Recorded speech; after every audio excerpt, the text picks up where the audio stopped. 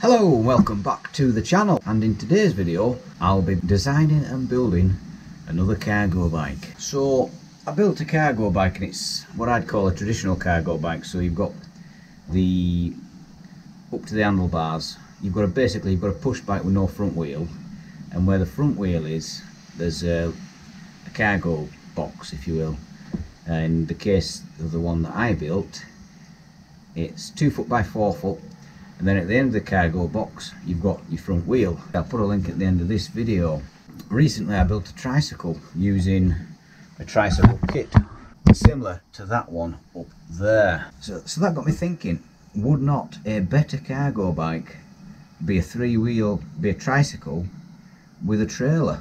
So yeah, in this video I'm going to build a tricycle, but it's going to be a reverse tricycle, and it's going to be designed specifically for hauling cargo. So it's going to have a tow bar on, and eventually I will build a trailer for it, though that'll be in another video. So yeah, we'll get cracking with that. Alright guys, I've almost got the front axle built for the reverse tricycle. So with it being a reverse tricycle, the front wheels steer. I'm just going to use these little ball joints and connect them onto there, and then got this can't remember what diameter that is, isn't it?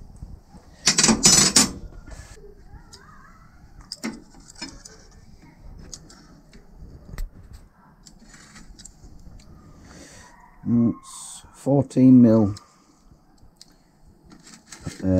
mild steel pipe, but it's there and thereabouts 10mm internal diameter. So put that thread up there, weld it round there, and then these ball joints they'll go in there like that, and then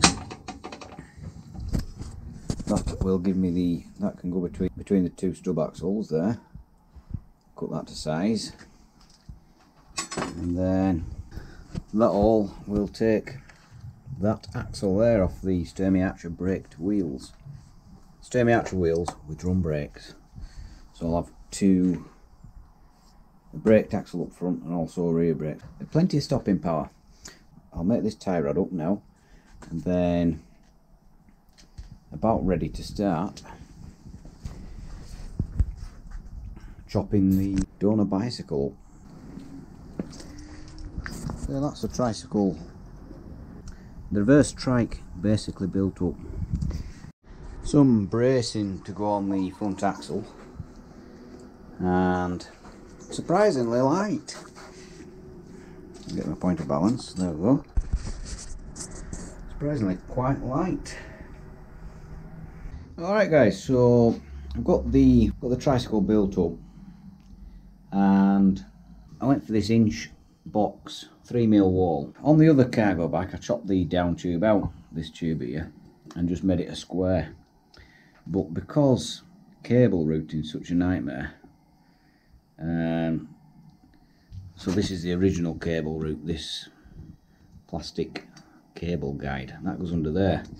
So I've made it so that still fits under there, so I can use the existing.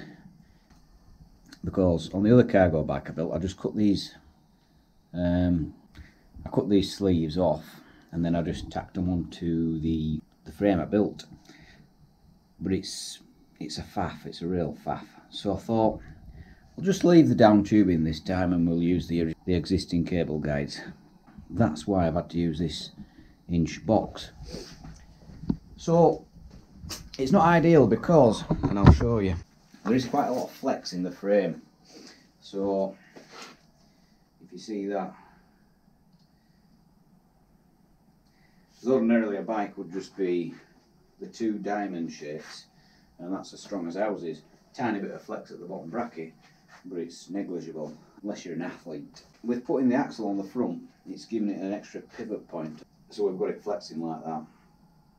So what I'm going to do is put a brace in here, and that'll give it even more strength. But then I'll go go from this brace down to the axle with 2 more braces, and then that should get rid of the crazy flex in the frame. Okay, so that's the front axle brace mocked up. I'm just going to weld that now, and then we'll have something going down there to meet the axle. Okay, that's all the frame brace in place. Now we've got the left and right sorted out, so it's not as flexible now. Next job, got to fit the steering mechanism.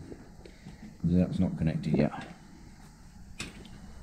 I'm thinking of doing a few episodes on this, possibly, well, the build, which is there and thereabouts done now. I've just finished the steering off and that works nice.